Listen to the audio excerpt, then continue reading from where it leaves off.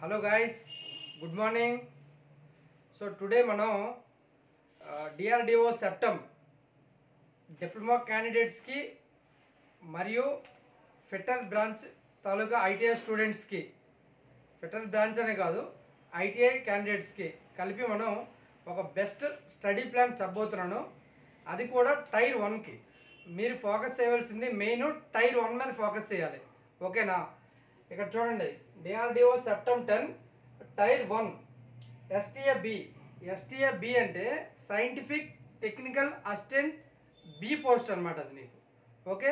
First diploma వాళ్ళకి explain చేస్తాను, తర్వాత ITI వాళ్ళకి, మరియు కామన్గా ఏమున్నాయి క్వాంటిటేటివ్ ఆప్టిట్యూడ్ సబ్జెక్టు మరియు లాజికల్ రీజనింగ్ ఏమేమి టాపిక్స్ ఉన్నాయి, మీరు ఎన్ని గంటలు చదువుకోవాలి, ప్రైవేట్ జాబ్ ఎంప్లాయీస్ ఎన్ని గంటలు చదవాలి, అండ్ ఫుల్ టైం చదివే స్టూడెంట్స్ ఎన్ని గంటలు చదువుకోవాలి, ఏ విధంగా స్ట్రాటజీ ఉంటుంది, ఎలా క్రాక్ చేయాలి అనేది ఈ వీడియోలో డిస్కస్ చేయబడుతుంది. ఓకే, వీడియో స్టార్ట్ చేద్దాం. Start. So STA-B scientific technical assistant A, scientific technical assistant B study strategy చూద్దాం. ఓకే, ఇది for the post of STA-B. Okay, mode of type of examination ఏమో CBT ఫర్ ద స్క్రీనింగ్. రెండు ఎగ్జామ్లకి ITIకి మరియు diploma క్యాండిడేట్స్కి CBT computer based test అనేది ఉంటుంది. Okay, screening అనేది diploma వాళ్ళకి ఉంటుంది. ట్రేడ్ మనకి ITI క్యాండిడేట్స్కి డైరెక్టర్ సెలెక్షన్ CBT 1 మీద ఉండడం జరుగుతుంది. వన్స్ అది వచ్చినప్పుడు నేను ఎక్స్ప్లెయిన్ చేస్తాను.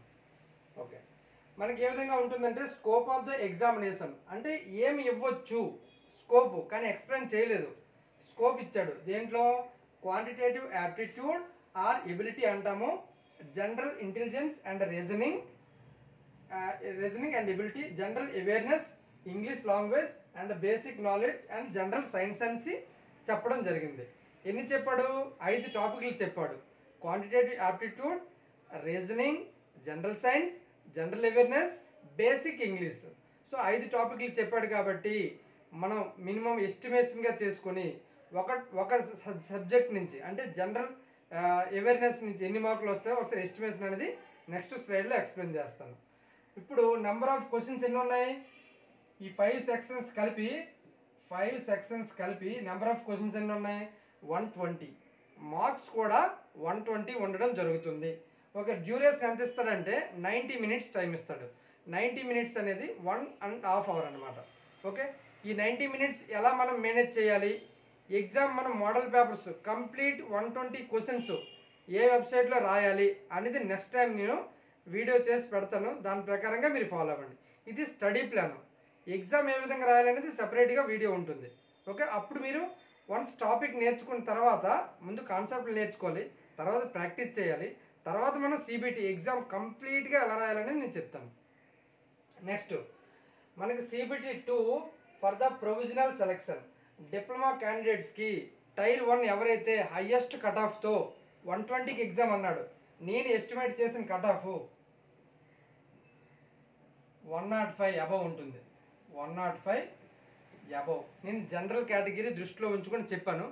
OBC వాళ్ళు మీరు జస్ట్ ఆ విధంగా మీరు లెక్కేసుకోండి. జనరల్కి 105 చెప్పానంటే OBC కొద్దిగా తగ్గుతుంది. ఇది టార్గెట్ పెట్టుకొని చదవాలి. నార్మల్గా చదివితే సరిపోదు. 120కి 105 రావాలి. నెగిటివ్ మార్కింగ్ అసలు ఎక్కడా లేదు. మీరు 120 క్వశ్చన్స్కి వచ్చినా రాకపోయినా 120 క్వశ్చన్స్ ఆన్సర్ చేసేయండి. ఓకే, అయితే CBT 2కి అంటే టైర్ 2కి అనేది 100 మార్కులకి ఇవ్వడం జరుగుతుంది. అది కూడా ఆబ్జెక్టివ్ టైప్లోనే మీ కంప్లీట్ మీ సిలబస్సే. మీది ఏ బ్రాంచ్ అయితే ఆ బ్రాంచ్ వాళ్ళు ఆ సబ్జెక్ట్ తాలూకా టెక్స్ట్ బుక్లు ఉంటాయి కదా, టెక్స్ట్ బుక్లు చదువుకొని సరిపోద్ది. మీకు ఇంకేంటి అవసరం లేదు. గైడ్లు ఇవి ఫాలో అవ్వడాలు, మెటీరియల్ ఇవన్నీ వద్దు. టెక్స్ట్ బుక్కే మనకి మెయిన్ ఇంపార్టెంట్. టెక్స్ట్ బుక్ చదివితే నీకు మెయిన్ సబ్జెక్ట్ అనేది గ్రాస్ప్ అవుతుంది. నీకు any type of question answer చేయొచ్చు. ఓకే, అయితే CBT 2 అంటే టైర్ 2లో 100 మార్కులకి ఎగ్జామ్ ఉంటుంది. 100 మార్క్స్ సేమ్ 90 మినిట్స్ అనేది ఇవ్వడం జరుగుతుంది. ప్రతి ఒక్కరు మినిమం క్వాలిఫైయింగ్ మార్క్స్ అనేది తెచ్చుకోవాలి. అది ఇక్కడ ఇచ్చారు, ఒకసారి చూడండి. ఈ మినిమం తెస్తే సరిపోదండి, మనకు హయ్యెస్ట్ క్వాలిఫైయింగ్ అవ్వాలి. ఓకే, హయ్యెస్ట్ ఉండాలన్నమాట. ఓకే, అయితే CBT 1 ఎంతమందిని సెలెక్ట్ చేస్తారు ఒక పోస్ట్కి అనేది, ఒక పోస్ట్కి 8 మందిని సెలెక్ట్ చేస్తారు. దేనికి? CBT 2కి అవుతారు అనమాట. ఫర్ ఎగ్జాంపుల్ మీ పోస్టులు 100 ఉన్నాయనుకోండి, టోటల్ 100 ఉంటే 100 × 8 800 మందికి పిలుస్తాడు అనమాట CBT 2. Okay. Next provisional selection. Provisional selection అంటే ఫైనల్ సెలక్షన్ దేని మీద డిపెండ్ అయి ఉంటుంది అంటే, the provisional selection will be based on the order of the merit obtained in tier 2 examination. Diploma candidate వాళ్ళకి మైండ్లో గుర్తుంచుకోవాల్సింది, టైర్ 1 క్లియర్ చేయాలి. మీరు క్లియర్ చేసిన మరుసటి రోజే నిన్న ఎగ్జామ్ బాగా రాశారంటే ఇమీడియట్గా నెక్స్ట్ రోజే మీరు టెక్నికల్గా చదువుకోవడానికి రెడీగా ఉండండి. సో ఇప్పటి నుంచే టెక్నికల్ చదవద్దు. ఒక 1 అవర్ 1.5 అవర్ టైం ఉంటే చదువుకోండి. మిగతా టైంలో మ్యాక్సిమం టైర్ 1 మీదే కాన్సన్ట్రేట్ చేయండి. మీరు ఇప్పుడు కాన్సన్ట్రేట్ చేయకుండా టైర్ 2 మీద కాన్సన్ట్రేట్ చేస్తే there is no use. Tyre 1 first complete చేయండి, టైర్ 2 మీద తర్వాత కాన్సన్ట్రేట్ చేయండి. ఎనీ డౌట్ ఉంటే కామెంట్ చేయండి. Next, so for the private job aspirant, చాలామంది డిప్లొమా క్యాండిడేట్స్ బీటెక్ చేస్తూ ఉంటారు, వాళ్ళు జాబ్ చేస్తూ ఉంటారు అండ్ ప్రిపేర్ అవుతూ ఉంటారు. వాళ్ళ గురించి ఒక ప్లాన్ తీసుకొచ్చాను అండ్ ఫుల్ టైం మెంబర్స్ కూడా ఒక ప్లాన్ తీసుకురావడం జరిగింది. Okay. Subjects quant, reasoning, general science, general awareness, basic English. Total ఏమొచ్చి 120 questions. ఎన్ని గంటలు చదవాలంటే 5 గంటలు చదవాలి. ఏమేమి చదవాలి చూడండి. క్వాంటిటేటివ్ యాప్టిట్యూడ్ నేను ఎస్టిమేటెడ్ అనమాట, ఇది ఎస్టిమేటెడ్గా చెప్తున్నాను. అంటే ఊహా టోటల్ క్వశ్చన్స్ ఎస్టిమేటెడ్ ఎన్ని వస్తాయి ఎగ్జామ్లో అనే దాని మీద నేను ఎస్టిమేట్ చేసి చెప్పాను. క్వాంటిటేటివ్ యాప్టిట్యూడ్ అనేది 30 మార్కులు వస్తాయి. ఓకే. దీన్ని డైలీ 2 అవర్స్ చదవండి, డైలీ 2 గంటలు చదవండి. ఓకే. రీజనింగ్ 30 వస్తాయి, ఇది ఒక డైలీ 1 అవర్ చదవండి. ఎందుకు 1 అవర్ అంటే రీజనింగ్ అనేది చాలా ఈజీగా ఉంటుంది. తక్కువ 1 అవర్ సరిపోద్ది మీకు. ఎవరికి? ప్రైవేట్ జాబ్ ఎంప్లాయీస్కి. నెక్స్ట్ జనరల్ సైన్స్ 30 క్వశ్చన్లు వస్తాయి, 1 అవర్ చదవండి.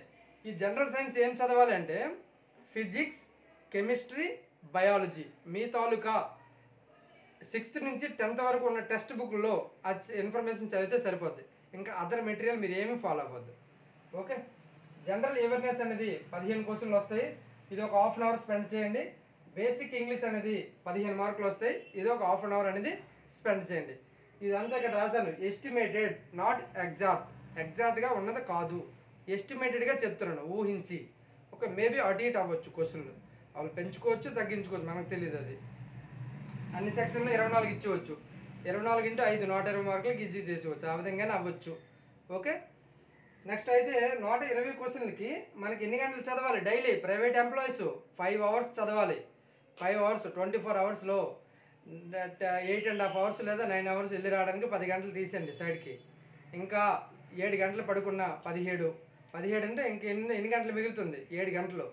1 గంట అటు ఇటు పోయినా సరే 2 గంటలు, ఒక 5 గంటలైనా ఎఫెక్టివ్గా చదవడానికి ట్రై చేయండి. Okay. Next, for full time aspirants.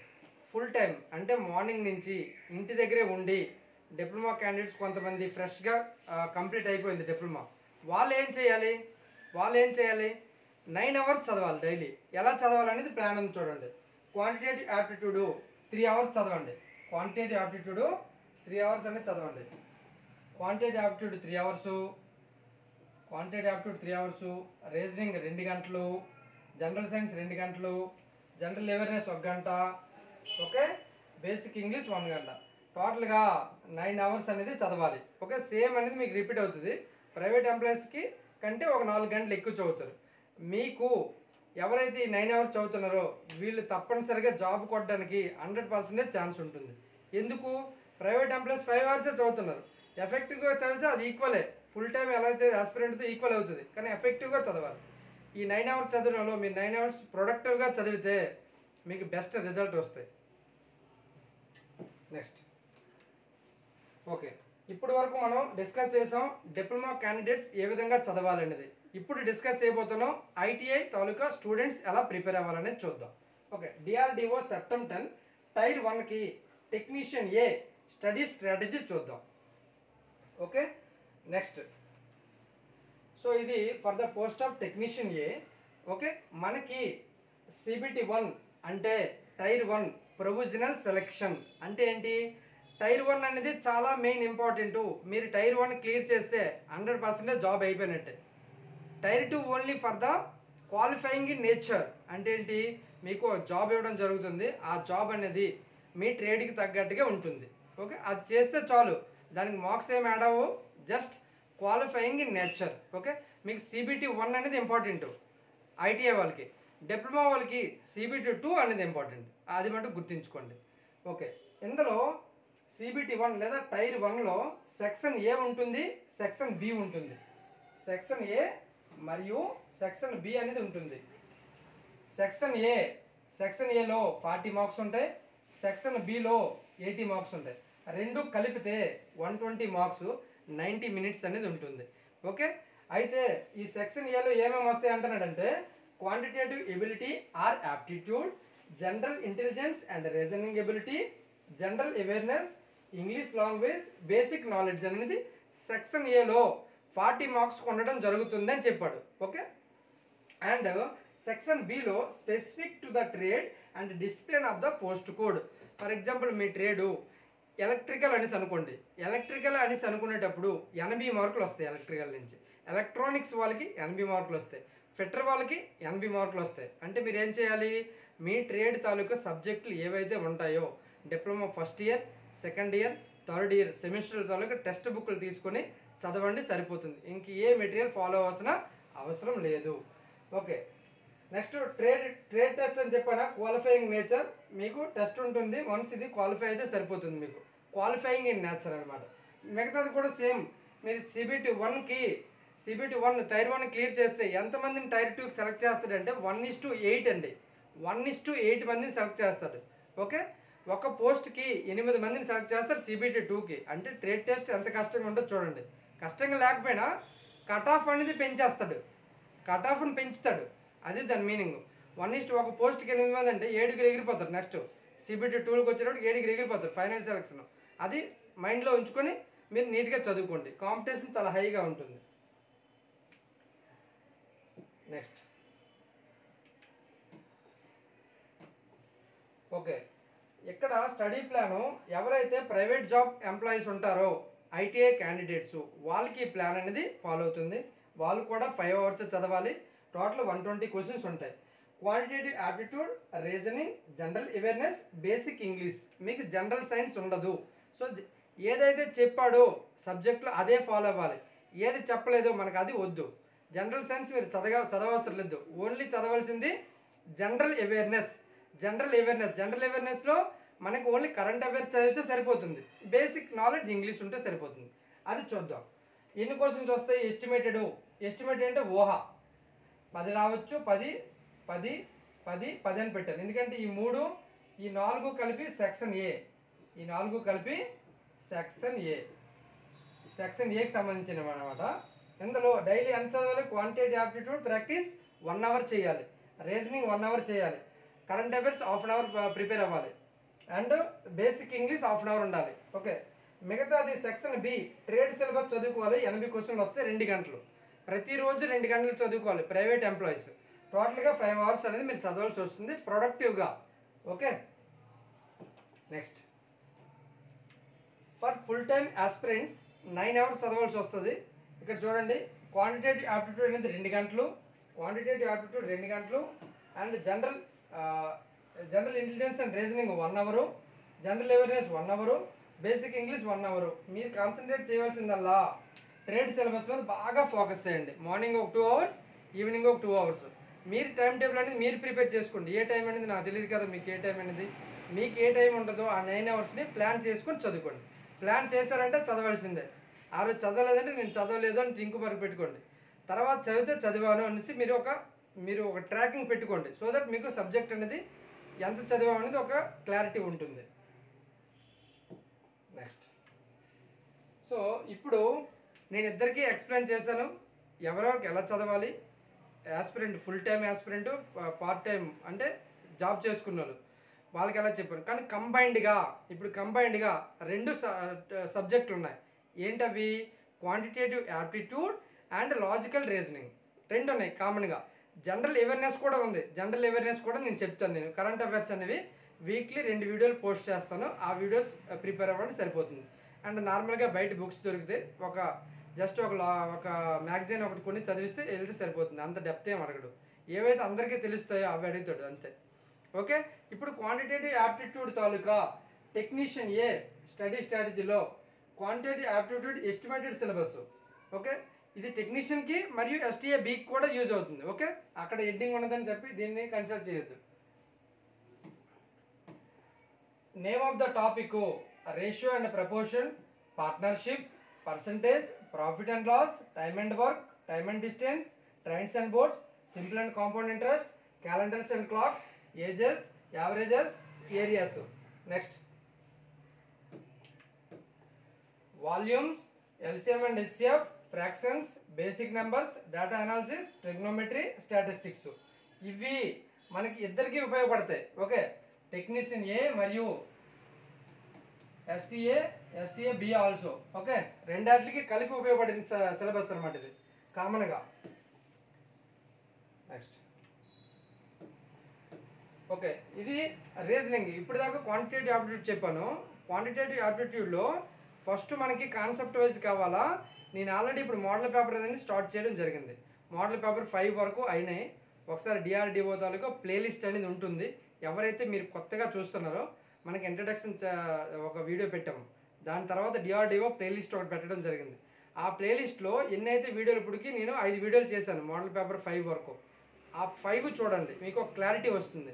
అది చూసిన తర్వాత కామెంట్ చేయండి. ఇది మనకి model paper wise questions cover చేయాలా డైలీ, లేదా కాన్సెప్ట్ వైజ్ చేయాలనేది మీరు చెప్పే కామెంట్ బట్టి నేను డిసైడ్ అవుతాను.